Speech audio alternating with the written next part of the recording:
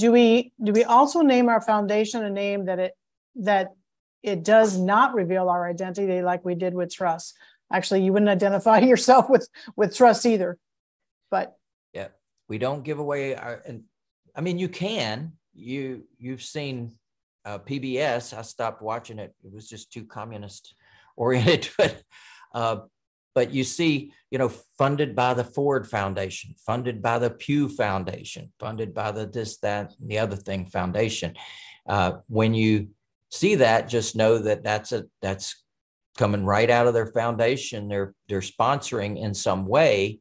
And PBS says, you give us this much money and we'll put your name at the end of the thing and make you feel better about yourself because you gave us more money.